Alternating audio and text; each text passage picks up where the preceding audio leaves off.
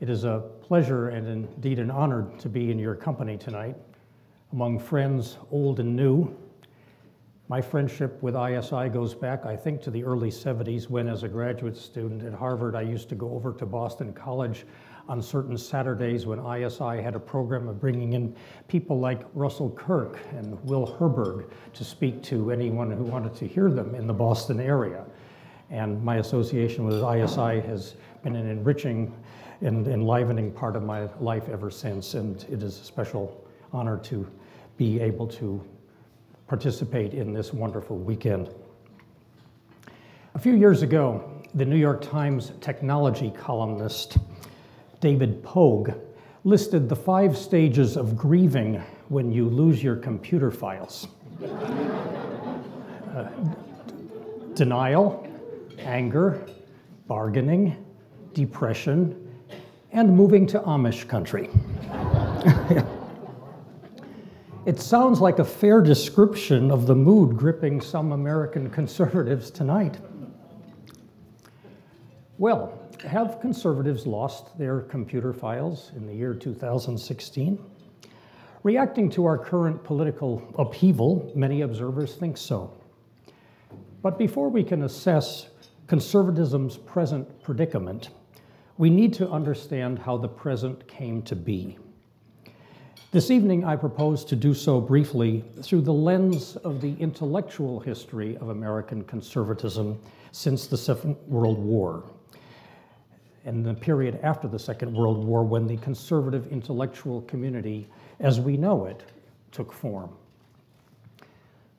Perhaps the most important thing to assimilate about modern American conservatism is that it is not, and has never been, monolithic. It is a coalition with many points of origin and diverse tendencies that are not always easy to reconcile. In 1945, at the close of World War II, no articulate, coordinated, conservative intellectual force existed in the United States. There were, at most, scattered voices of protest, some of them profoundly pessimistic about the future of their country, and convinced that they were an isolated remnant on the wrong side of history. History, in fact, seemed to be what the left was making. The left, liberals, socialists, even communists, appeared to be in complete control of the 20th century. In the beginning, in the aftermath of the war, there was not one right-wing renaissance really, but 3. Each reacting in different ways to challenge from the left. The first of these groupings consisted of classical liberals and libertarians, resisting the threat of the ever-expanding collectivist state to individual liberty. Convinced in the 1940s that post-New Deal America was rapidly drifting toward central planning and socialism, along what Friedrich Hayek famously called the road to serfdom, these intellectuals offered a powerful defense of free market economics.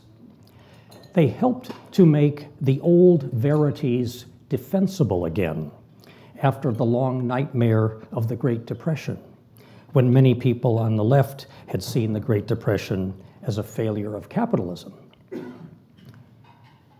Concurrently, and independently of the classical liberals, a second school of anti-modern liberal thought emerged in America shortly after World War II, the so-called traditionalism of such writers as Richard Weaver and Russell Kirk.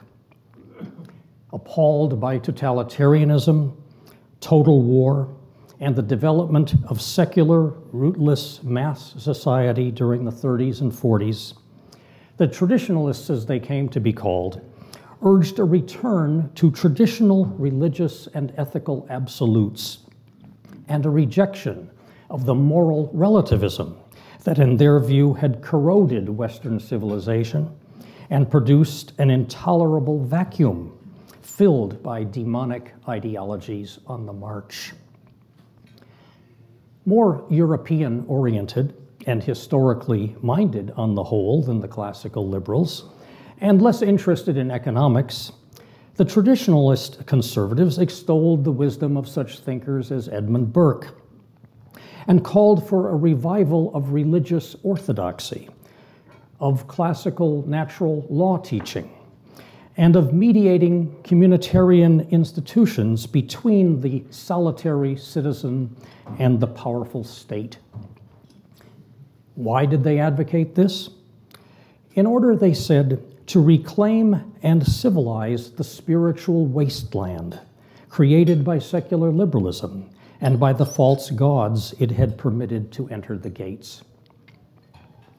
From Russell Kirk's monumental tome, The Conservative Mind, published in 1953, the traditionalists acquired something more: an intellectual genealogy and intellectual respectability.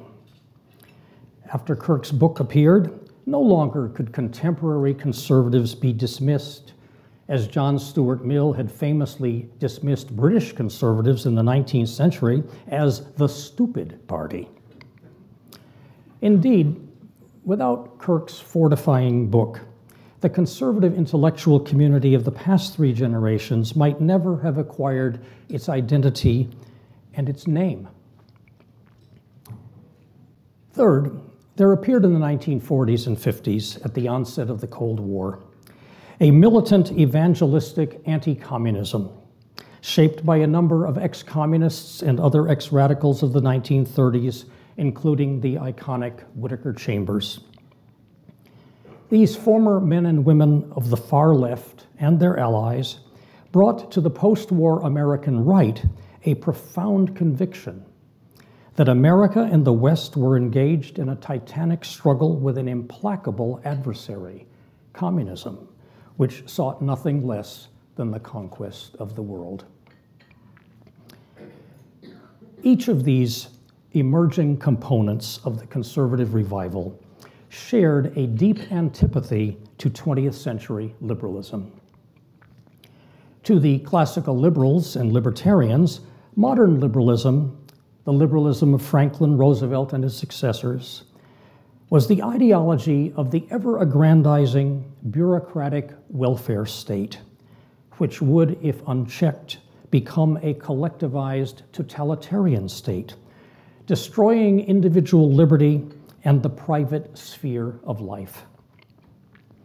To the traditionalists, modern liberalism was inherently a corrosive philosophy, which was eating away like an acid, not only at our liberties, but also at the moral and religious foundations of a healthy traditional society, thereby creating a vast spiritual vacuum into which totalitarianism could enter. To the Cold War anti-communists, modern liberalism or progressivism, rationalistic, relativistic, secular, anti-traditional, and even quasi-socialist, was by its very nature incapable of vigorously resisting an enemy on its left. Liberalism to them was part of the left and could not effectively repulse a foe with which it shared so many underlying assumptions. As the conservative Cold War strategist James Burnham eventually and trenchantly put it, liberalism was essentially a means for reconciling the West to its own destruction. Liberalism, he said, was the ideology of Western suicide. In the 1950s and early 60s, as we have heard, the 3 independent wings of the conservative revolt against the left began to coalesce around National Review, founded by William F. Buckley Jr. in 1955. Apart from his extraordinary talents as a writer and public intellectual, Buckley personified each impulse in the evolving coalition. He was at once a traditional Christian, a defender of free enterprise and free market economics, and a fervent anti-communist, a source of his ecumenical appeal to conservatives. As this consolidation began to occur, and as we heard this morning, a severe challenge arose to the conservative identity, a growing and, as it turns out, permanent tension between the libertarians and the traditionalists. To the libertarians, the highest good in society was individual liberty, the emancipation of the autonomous self from external, especially governmental, restraint. To the traditionalists, who tended to be more religiously oriented than most libertarians, the highest social good was not unqualified freedom, but ordered freedom, grounded in community and resting on the cultivation of virtue in the individual soul. Such cultivation, argued the traditionalists, did not arise spontaneously. It needed reinforcement from mediating institutions such as schools, churches, and synagogues, and at times of the government itself. Not surprisingly, this conflict of visions generated a tremendous controversy on the American right in the early 1960s, as conservative intellectuals attempted to sort out their first principles. The argument became known as the freedom versus virtue debate, about which we have heard. It fell to a former communist of all people and chief ideologist at National Review, a man named Frank Meyer, to formulate a middle way of sorts, which became known as fusionism. That is a fusing or merging or balancing of the competing paradigms of the libertarians and the traditionalists. In brief, Meyer argued that the overriding purpose of government was to protect and promote individual liberty, but that the supreme purpose of the free individual should be to pursue a life of virtue, unfettered by and unaided by the state. As a purely theoretical construct, Meyer's fusionism did not convince all his critics then or later. For some, fusionism as a theory was reminiscent of the British conservative politician who said, "We Tories believe in balance. Balance. On the one hand, sense. On the other hand, nonsense." But as a formula for political action, and as an insight into the actual character of American conservatism, Meyer's project was a considerable success. He taught libertarian and traditionalist purists that they needed each other, and that American conservatism must not become doctrinaire, an ideology, as some would say. It must stand neither for dogmatic anti-statism at one extreme, nor for moral authoritarianism at the other, but for a society in which people are simultaneously free to choose and desirous of choosing the path of virtue. In arriving at this modus vivendi, the architects of fusionism were aided immensely by the third element in the growing coalition, anti-communism, a viewpoint that nearly everyone could share. The presence in the world of a dangerous external enemy, the Soviet Union, the mortal foe of liberty and virtue, of freedom and faith, was a crucial unifying cement for the nascent conservative movement.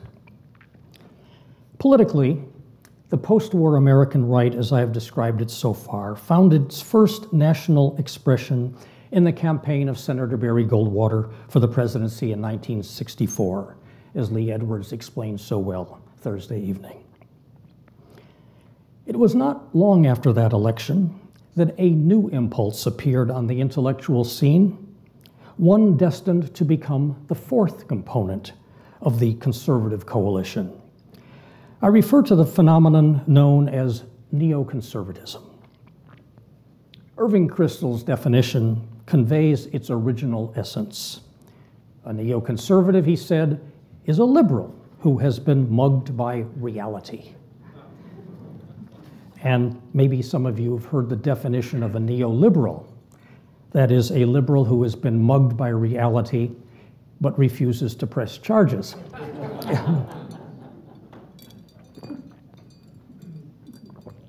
In any case, one of the salient developments of the late 60s and 1970s was the intellectual journey of various liberals and social democrats toward conservative positions and affiliations. By the early 1980s, many of them were participating in the Reagan Revolution. Meanwhile, another development, one destined to have enormous political consequences, began to take shape in the late 1970s. The grassroots Great Awakening of what came to be known as the religious right, or as we tend to say today, social conservatives. Convinced that American society was in a state of vertiginous moral decline, and that what they called secular humanism, in other words, modern liberalism, was the fundamental cause and agent of this decay, the religious right exhorted its hitherto politically quiescent followers to enter the public arena in defense of their traditional moral code and way of life. The political landscape, especially in the Republican Party, was transformed. By the end of President Ronald Reagan's second term in 1989, the American right had grown to encompass 5 distinct impulses: libertarianism, traditionalism, anti-communism, neoconservatism, and the religious right. And just as Buckley had done for conservatives a generation before, so Reagan in the 1980s did the same. He performed an emblematic and ecumenical function, a fusionist function, giving each faction a seat at the table and a sense of having arrived. Yet even as conservatives in the 1980s gradually escaped the wilderness for the promised land inside the Beltway, the world they wished to conquer was changing in ways that threatened their newfound power. Ask yourselves this question: what has been the most historically significant date in our lifetime? September 11th, 2001? Perhaps. But surely the other such date was November 9th, 1989, the night that the Berlin Wall came down. Since 1989, since the downfall of communism in Europe and the end of what Ronald Reagan called the evil empire, one of the hallmarks of conservative history has been the reappearance of factional strains in the Grand Alliance. One source of rancor has been the ongoing dispute between the neoconservatives and their non-interventionist critics over post-Cold War foreign policy. Another fault line divides many libertarians and social conservatives on such issues as the legalization of drugs and same-sex marriage, as we all know. Aside from these two built-in philosophical tensions, 2 fundamental facts of political life explain the recrudescence of these intramural debates in recent years. The first is what I call the perils of prosperity. Since 1980, prosperity has come to conservatism, and with it a multitude of niche markets and specialization on 1,000 fronts. But with prosperity has also come sibling rivalry, tribalism, and a weakening of what I call movement consciousness, that is, the awareness that you're part of a larger team or movement. The vast right-wing conspiracy, as Hillary Clinton has called it, has grown too large for any single institution or magazine, like National Review in its early days, to serve as the movement's gatekeeper and general staff. No longer does American conservatism have a commanding ecumenical figure like Buckley or Reagan. And I would add that technology has something to do with that, namely the advent of the world of cyberspace. There are no longer gatekeepers because on the internet there are no gates. The second fundamental fact of political life that explains the renewal of friction on the right was the stunning end of the Cold War in the 1990s.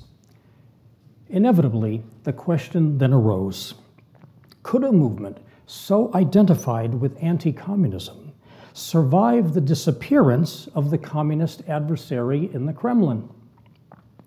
Without a common external foe upon whom to concentrate their minds, it has become easier for former allies on the right to succumb to the bane of all coalitions, the sectarian temptation. It is an indulgence made infinitely easier by the internet. The conservative intellectual movement, of course, did not vanish in the 1990s. Nevertheless, it is undeniable that unyielding anti-communism supplied much of the glue to the post-war conservative coalition, and that the demise of communism in Europe weakened the fusionist imperative for American conservatives. One of the earliest signs of this was the rise in the 1980s and early 90s of a militant group of conservative traditionalists who took the label paleoconservatives.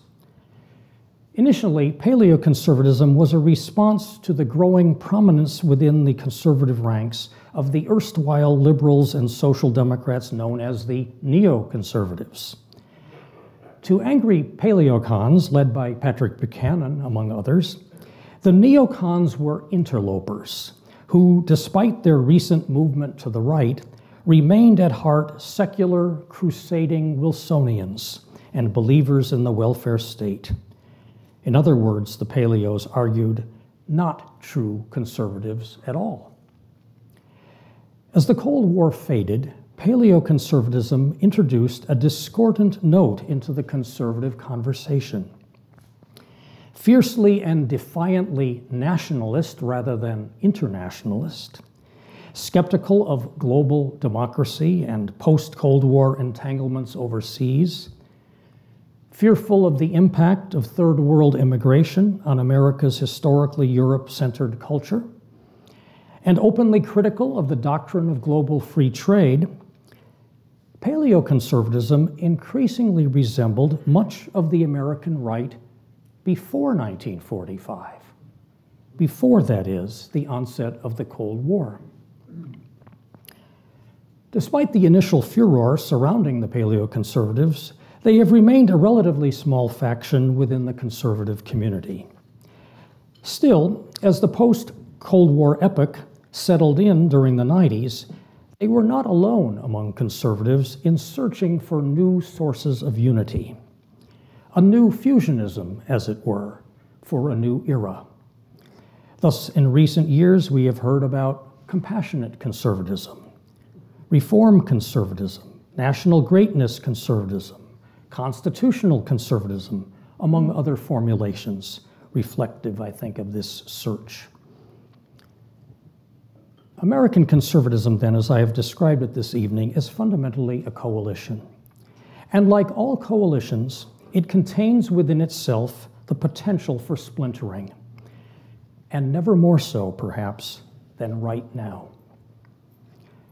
For as the Cold War and its familiar polarities continue to recede from public memory, new trends and conflicts are filling the vacuum. Consider this datum. More people are now on the move in the world than at any time in the history of the human race. And more of them are making America their destination. The number of international students, for instance, attending American colleges and universities now exceeds 1 million per year, more than triple what it was in 1980.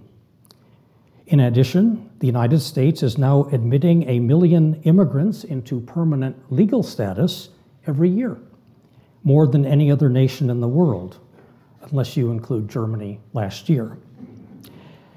This unprecedented worldwide intermingling not just of goods and services, but of peoples and cultures, is accelerating, with consequences we have scarcely begun to fathom.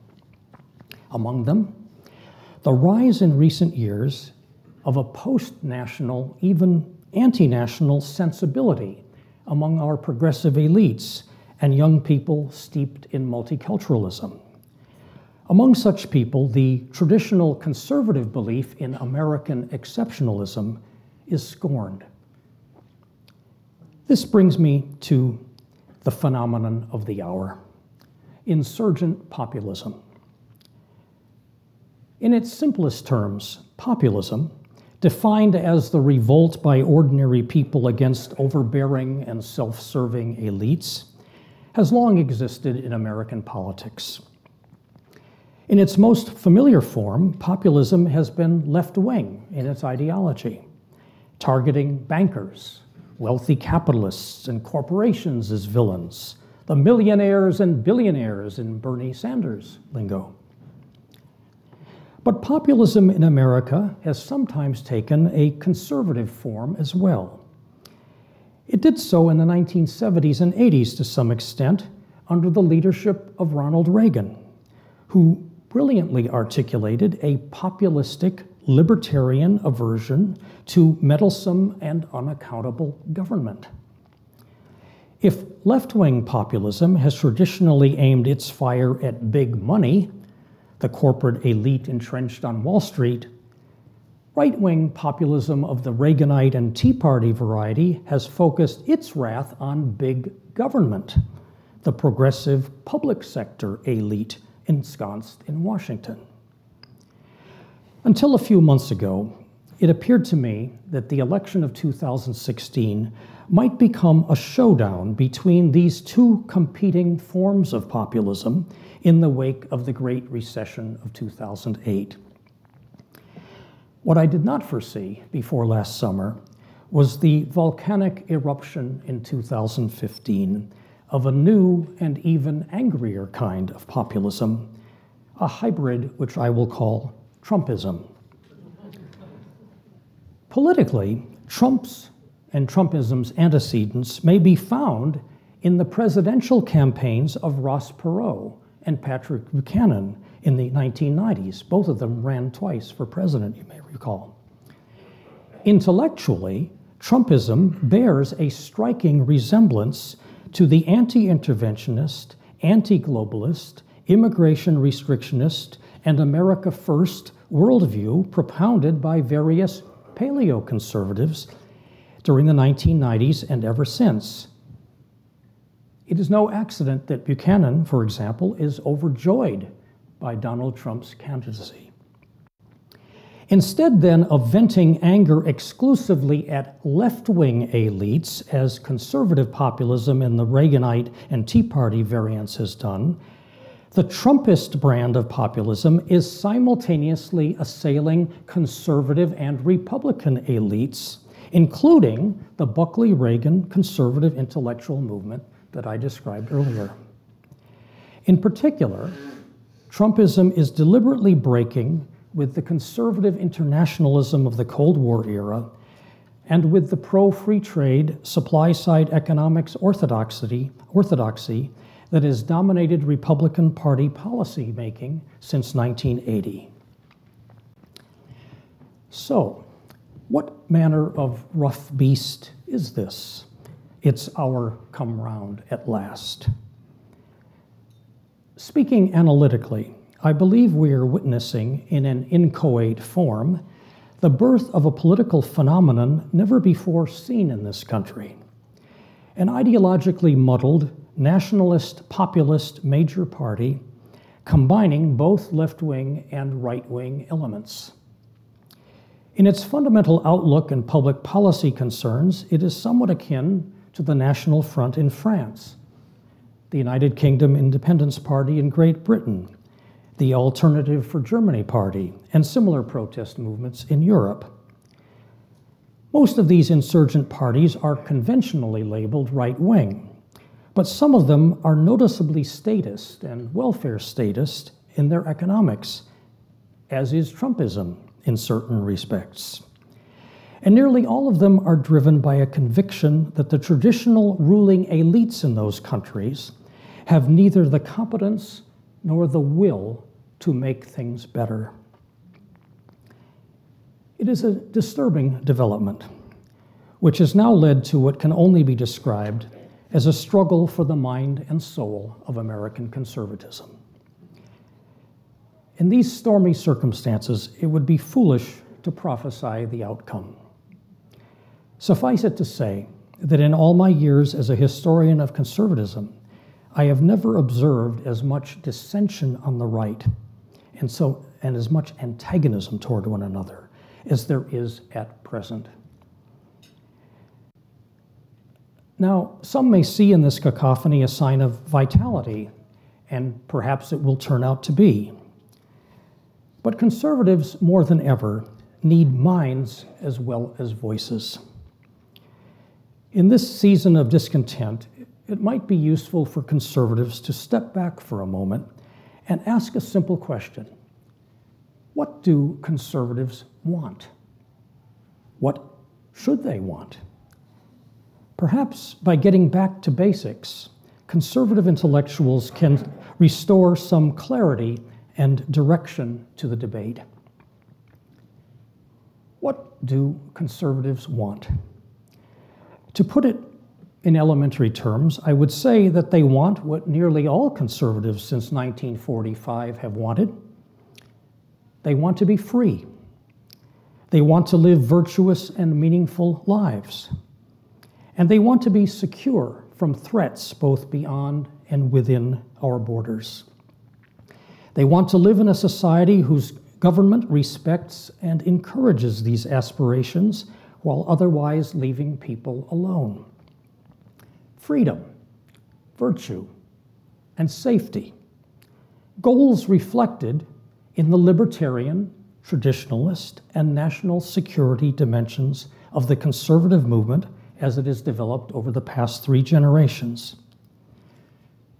In other words, there is at least a little fusionism in nearly all of us.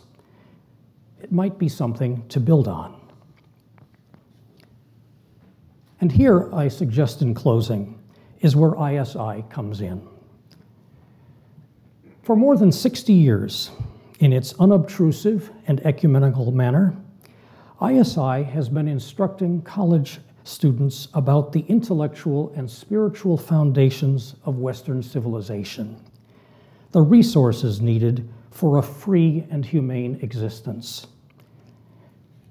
ISI has pursued this mission in fulfillment of its motto, to educate for liberty, knowing that we all start out in life as rough beasts who need to be educated for liberty if we are to secure its blessings. However events unfold politically in the coming turbulent months, let us remember our heritage and rededicate ourselves to ISI's mission. Thank you.